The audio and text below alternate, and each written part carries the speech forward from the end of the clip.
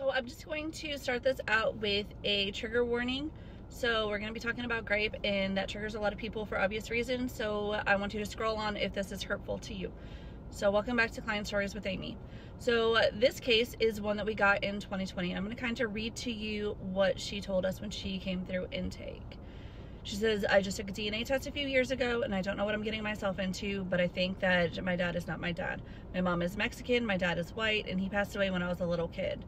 When I did the test, the math wasn't mathing too much with my whole story my entire life. Things were not adding up with what I was told.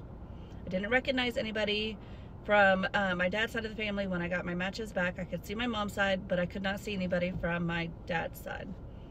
My first cousin took the test and we did not match as first cousins. The only other names that I can see, I have no idea who those names are. I have very high matches that are first cousins. I don't know who these people are. I need help. So we took our case, and like I said, this was from 2020. December of 2020, I think is when it was. November or December. And so we took that case, we worked the matches, and she was completely Mexican. Like, her paternal side was Mexican and she thought her dad was white. So that was a red flag right off the bat for her too. So we get in there and we start getting the matches together, and like I said, she's got first cousin matches and they're from Mexico, and I could not get any family information out of them, and I could not link them via records to other people. I knew where she kind of belonged in this tree, it just wasn't lining up.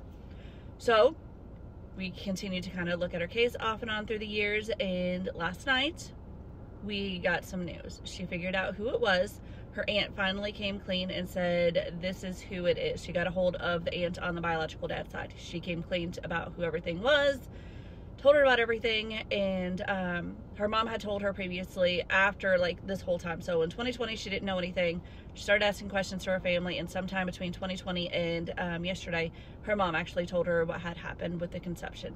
She was raped, and it was very traumatic for her, and obviously reasons, right? And so she just put everything out of her mind, and the person that raised our client as her dad knew and raised her as his own and loved her, knowing that she wasn't his, and never treated her any different. So he was a stand-up guy for sure, and who she loved dearly. So mom had said that she was raped and that was her biological father. She didn't know anything else.